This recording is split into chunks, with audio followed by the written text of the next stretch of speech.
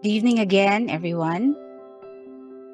Our session this evening is an excellent, if not necessary, follow-up to our class on freedom 2 weeks ago. So tonight's talk will help us see freedom in action and its myriad of applications in everyday life.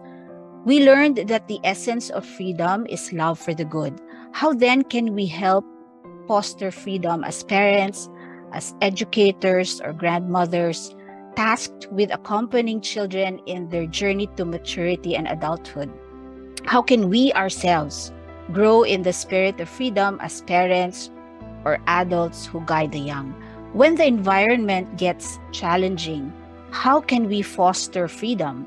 Is it possible to choose to be free at all times?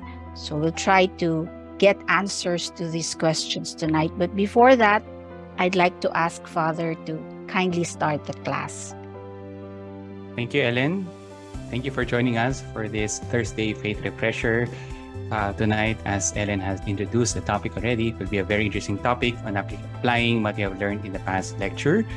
And our speaker is with us right now, and he will be introduced later on by our host, by Ellen herself.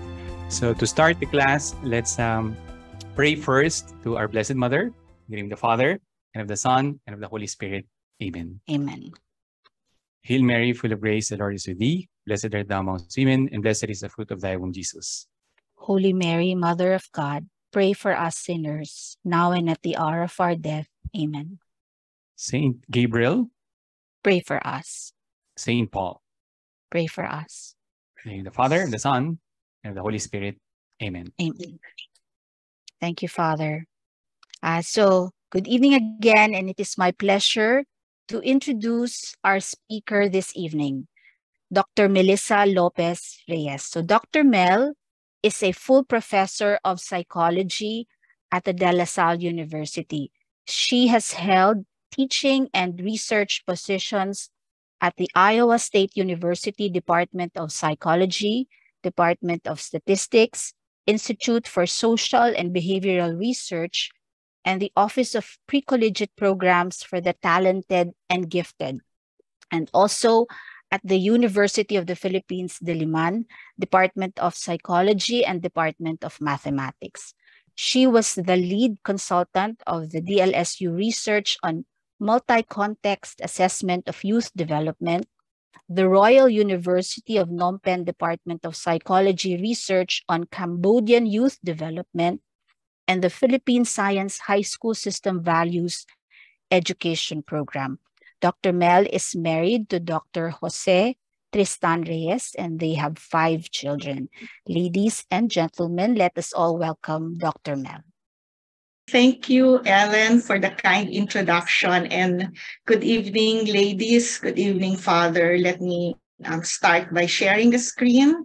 For tonight's talk, we consider ways of fostering freedom in the upbringing of our children, in ourselves as parents and adults who accompany the children, and fostering freedom as well in the workplace. So this talk is about the positive sense of freedom. What, if I may call it, the freedom to rise to, but there is also that one sense of freedom, which is the freedom to run away from. We need to be freed of anxieties, grudges, memories, broken dreams. So the many varied shackles that we need to be free from. Sin, definitely, given the reality of sin in me, in the people around me, in the world. So there will always be freedom, meaning the freedom to run away from. But this is not the talk about freedom to run away from. This is the talk about freedom to rise to. Okay. Growing in freedom in the upbringing of children. In this talk, I thought to focus on older children, that is the youth, and for 2 reasons. One reason is what's called the KGOY. Kids getting older younger. So children and preteens are more aware of the world around them. They're more sophisticated than the children a generation ago. Google will yield many explanations of why children grow up too fast. Like they're too young to know what they already know, and they are quickly losing their innocence. Well, the world has been changing foremost in the modern ways of communication because of the technology we have via the internet, travel, and all of this conveying various content. So our children are exposed to adult material about maybe foul language, different points of view, materials of sexual content. So that's one. That's why kids grow older, younger. But there's also that they now, early as they are, they feel this pressure to succeed and to perform. So that instead of being carefree, they are stressed. They know the word stress. Some of their parents are described to be hovering, and they're also called helicopter parents. Several years ago, we would call them stage parents. So with the pressure to succeed come a lifestyle of too many extracurricular activities, many hours of study even after they have left school. They go to their tutorial centers and then they study when they go home. So young as they are, they already know the words expectations and demands. If this scenario is true, it is sad to think that simple and innocent joys of childhood has been stolen from them. And can they just be kids a little longer? But then again, on the other hand,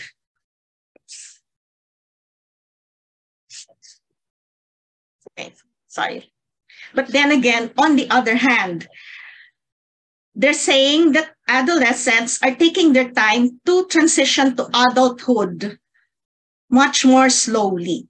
So they're taking their time, they're taking it slow. In the year 2000, Arnett has coined the word emerging adulthood to refer to young people ages 18 to 25. And recently, they've upped that age interval to even 29 years old. So these are emerging adults, are those who aren't adolescents anymore, and yet they aren't adults yet. They cannot be considered as adults yet. Well, because they haven't achieved the milestone of adulthood, having a stable career, settling down, perhaps getting married, and taking on the responsibilities that come with these adult roles. What emerging adulthood isn't an entirely bad thing because emerging adults have three positive qualities. They're competent, they're internet savvy, they're more, because of this competence, they're more confident compared to younger children. On the other hand, compared to adults, because they haven't settled down yet.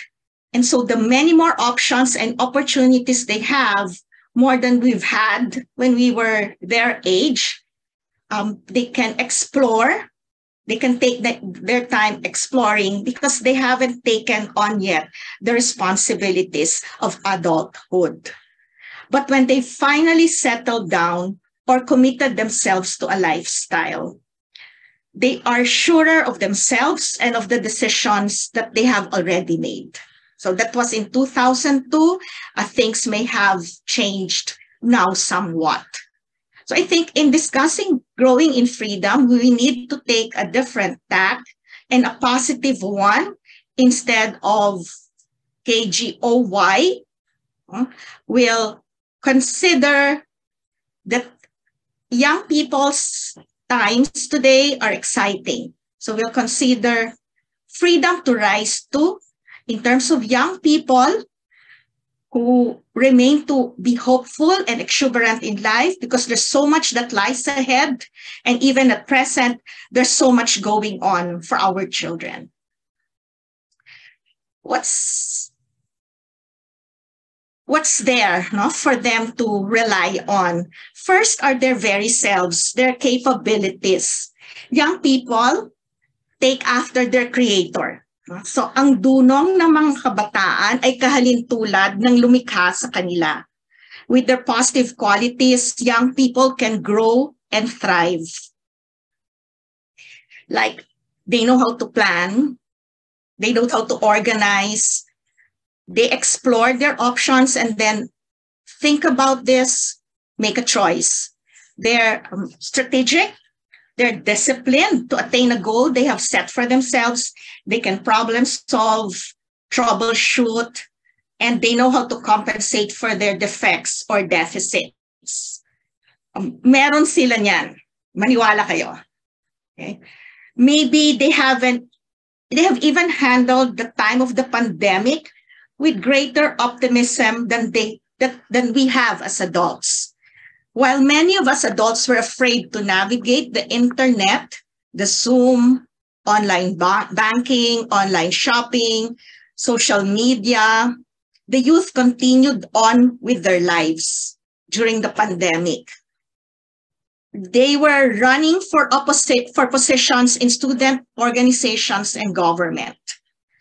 They were organizing webinars, applying for online-based jobs, holding get-togethers and parties, all of this online. They were learning online, marching in graduation online, and they were unfazed. And now that the world has opened up, they are back sooner than we are. Many of youth's qualities do not develop in a vacuum. Thus, the second thing that they have for them is the environment. The fancy term is ecological assets. But these are support and resources from the people in their family, their school, their communities, in society at large, which means social media, the institutions, and youth positive qualities are developed through these resources and support. So when we discuss upbringing of children or growing in freedom of our children, don't think of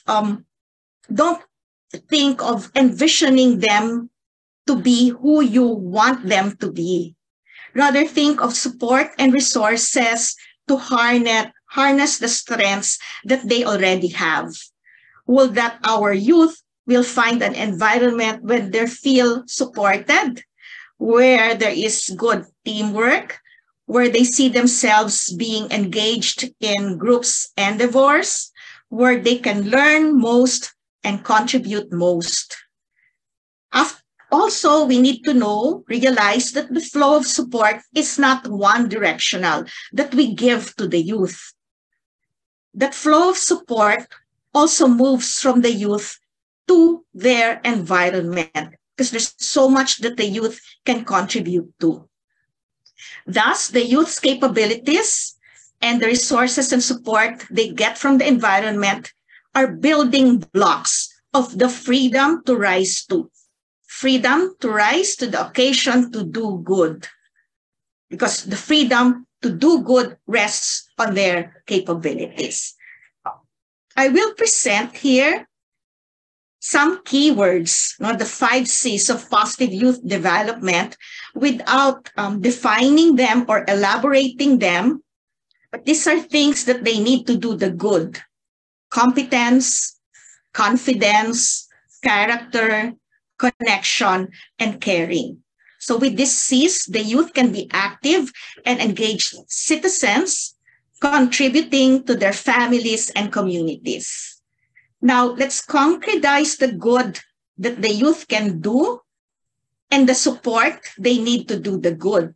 Let's consider 3 scenarios where there is or appears to be the need to run away from, when these scenarios actually present opportunities to rise to the occasion to do good. If I may add, relatedly, in the moral life, many situations of running away from sin are actually situations of developing virtues. So scenario one, cheating or creativity. So this is a story that my colleague, Concha de la Cruz, a faculty member of the School of Education of UANP, we worked together to create a values education program for the Philippine Science High School. And in the chapter on professional ethics, she presented this case. And I read, Ben, Jen, and Wen are members of a group for this week's science laboratory activity. They were only given 3 days to perform the experiment and complete the write-up. So out of curiosity, they searched online to see if a similar activity had been done. Interestingly, they found a website that reports on the exact experiment. And the author even provided the results and answers to some of the report questions. And the students are asked to think about these questions. And these are grade 10 students. What ending will you give this scenario? Why did you choose that conclusion? The second question we asked them to think about is, imagine that you are the character's friend and they seek your advice regarding their sticky situation. What words of wisdom will you share? How would your advice be taken if this happened in real life? Okay. So this example is very timely and relevant. There's so much learning that happens on the internet and so much cheating and plagiarism and lack of attribution of sources as well. But this passage, which is meant to be a moral dilemma, actually is an opportunity to further one's study. In the field of science, and these are science high school scholars, they know that they can build a new study. They usually build a new study based on results of study already done. And just one needs to say that one just needs to attribute one's sources.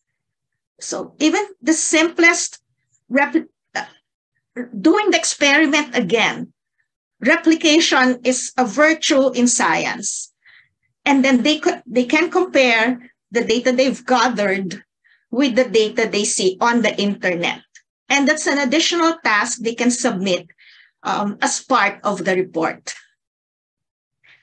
Or they can build up on the study because they know the results and think ahead of, now I know these results, what else can I do?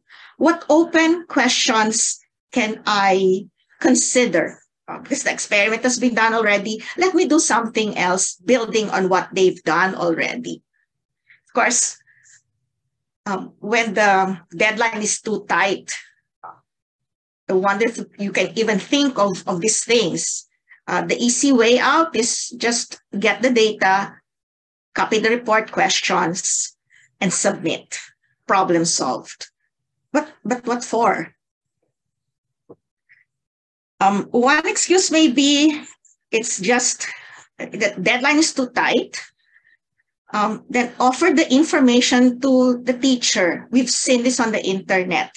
And negotiate with the teacher. These are what we plan to do. Can you give us more days to come up with the substantive report?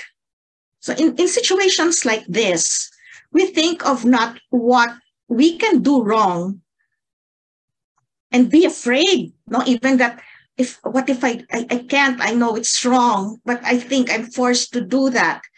But instead, think of how one can do things better given the situation. So it's to think to do good. And parents, if they're consulted, or definitely the teacher, would be good to consult the teacher, can support the student's desire to do good. Okay. The second scenario, I'll focus more on the support that's given by these persons. So I've left out some letters, 3 letters. Tell me your guess or write it on the chat. Okay, siblings. Thank you. Siblings, a support that they can get from their siblings is they get it for the rest of their lives. Siblings will outlive their parents. Siblings will be with them from childhood to adulthood. Would that siblings can become very good friends, and the friends of one's brother or sister can also become one's friend. So there's a larger circle of friends of varying ages. No, a child or a young person is not stuck to being to friends of the same age only. And siblings protect each other and look out for each other. So it's a natural thing for a sibling to be a chaperone in a date, because neither the sibling nor the date won't mind because they're friends. When they've grown and we've left, hopefully, pwede rin silang mag-awayan sa mana, but hopefully, they will be each other's succor. So are siblings meant to quarrel or to compete or to support each other? What can parents, friends, schools, the neighborhood do to support positive sibling relationships? So the third, this is a 2-word phrase to guess is, so this is where children and young people get a lot of support and many fond times and memories as well. Can anyone guess? Dining table. Yeah, dining table. Thank you. So the dining table is not meant to be a pulpit of a church or the discipline office of a school. There's another place and time to admonish and guide our children in private, one by one, but not at table.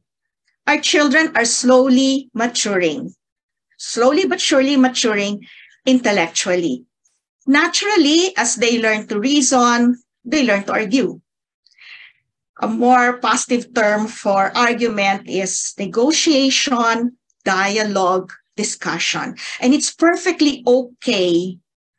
It's a sign of their growing intellectual maturity for children to negotiate and reason it out with their parents. They must feel free to speak their mind to us. They can be combative, they can be angry, they can feel very self-righteous. They have this very keen sense of injustice. So mapusok sila. Tayo rin naman nung bata tayo. Well, that too, they have to control their first reactions, no? And to learn diplomacy. And the family is a good training ground for dialogue with others. In the future, your children will dialogue and work with diverse peoples whose views they do not share, who they are at odds with. To dialogue is the good that children must take on freely. Because children, adults, can just choose to shut themselves off from the world, or they may choose to dialogue. And they have to know how to do that. So in Rudyard Kipling's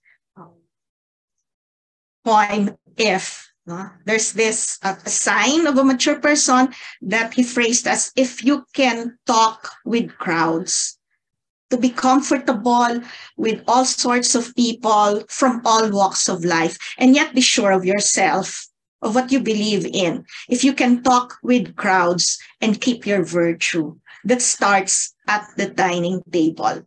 So what I wish to show in these three scenarios are ways by which children can exercise freedom in things that they are convinced about. Honesty in schoolwork, furthering science investigations, in the support of being protected and safe in the company of siblings and your friends and friends of siblings, or in being competent to dialogue.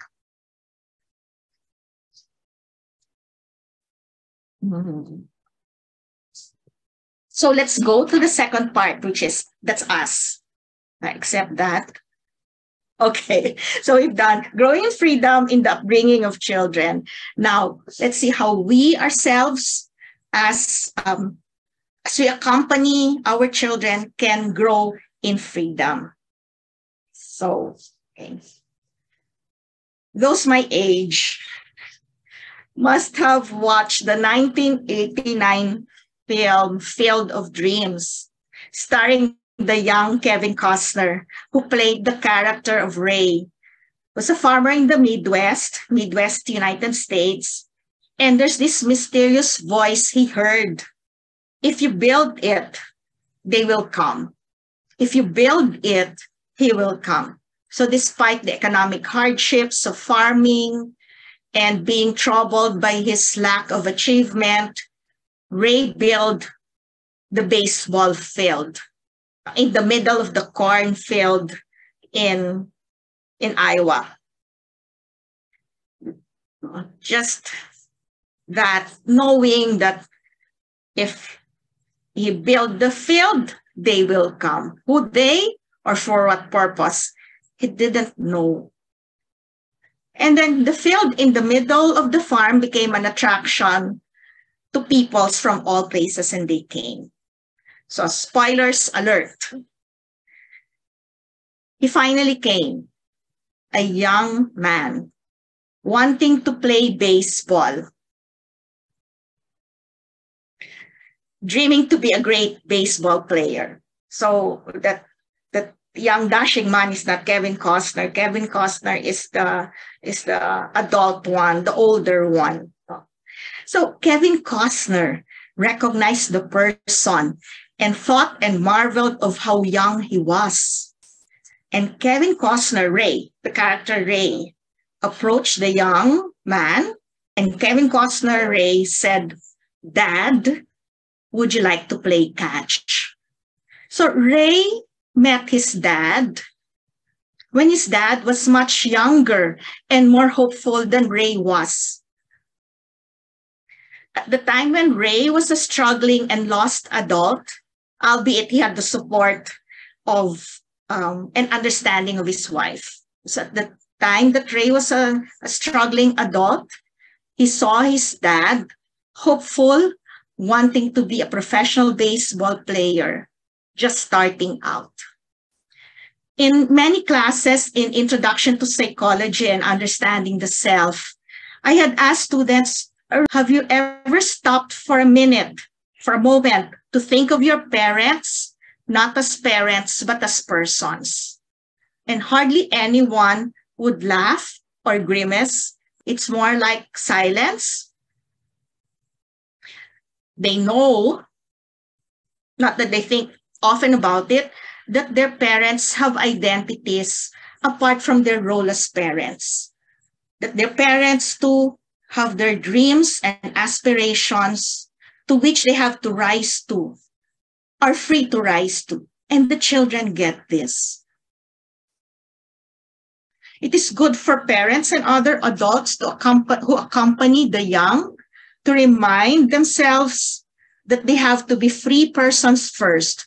They have to grow in freedom as they accompany the youth growing in freedom. Many times the parents are trapped in the obligations of parenthood because they see themselves only as parents and have forgotten that they are, in the first place, persons in their own right. Like their children, parents can be trapped by the expectations of others or even expectations of themselves as parents. Just as how much our children evaluate themselves according to the expectation of their parents. Am I worthy? How much do we grade ourselves according to how we think we have brought up our children? In the moral sphere, do we think that a good parent is one whose children hardly ever sin? Or shouldn't it be not that our children hardly ever sin, but that they know where to turn to when they have sinned, with that hope and certainty that they can begin again? So it's good to remind ourselves that our children are not our report cards, that they are evidence of our good performance as parents.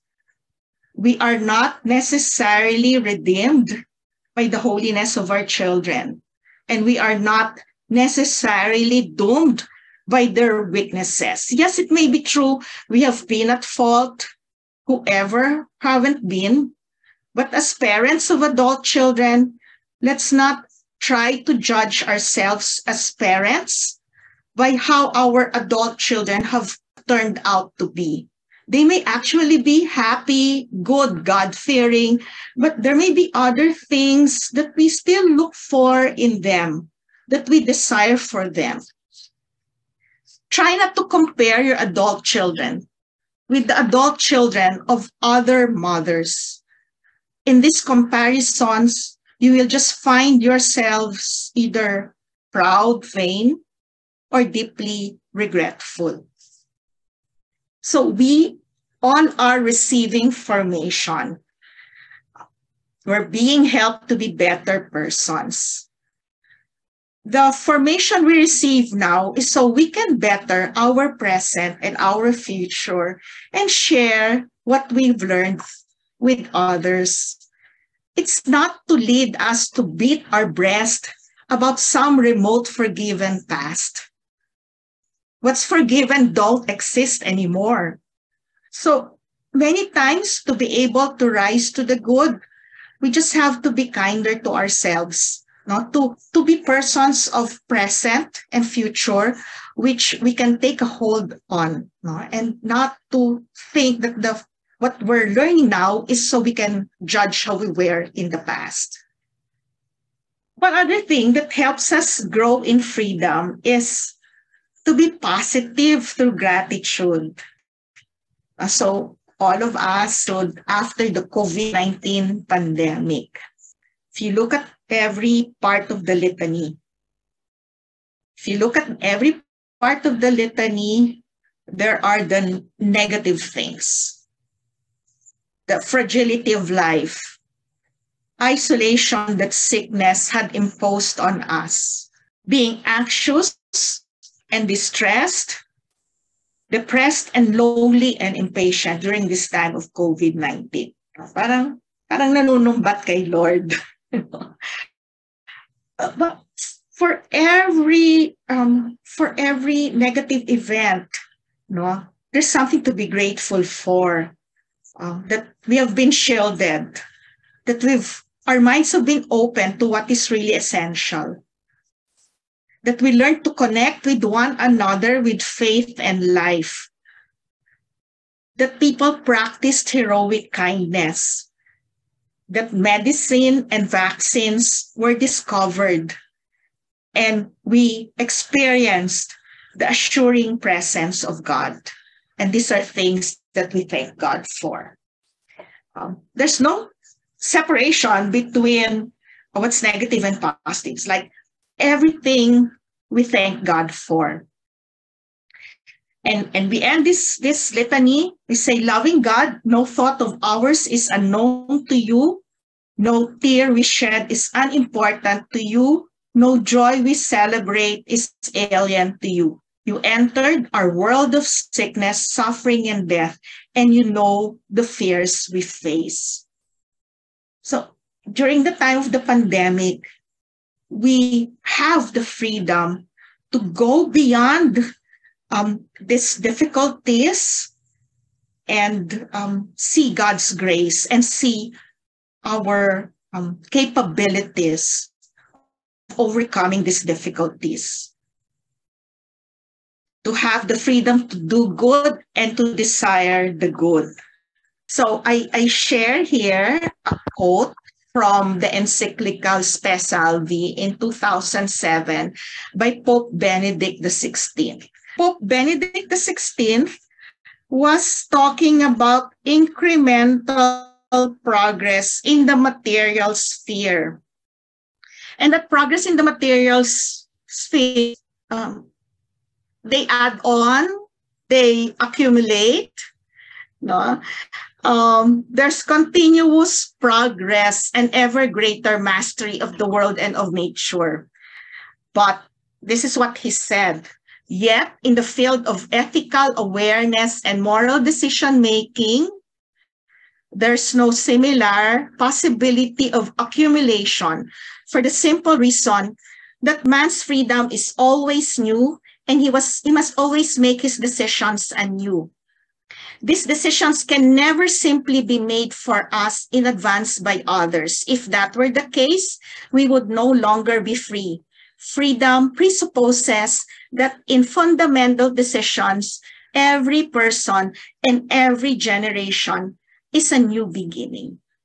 Of course, the Pope, Pope Benedict XVI, acknowledged what the new generations can learn from the old. Naturally, new generations can build on the knowledge and experience of those who went before.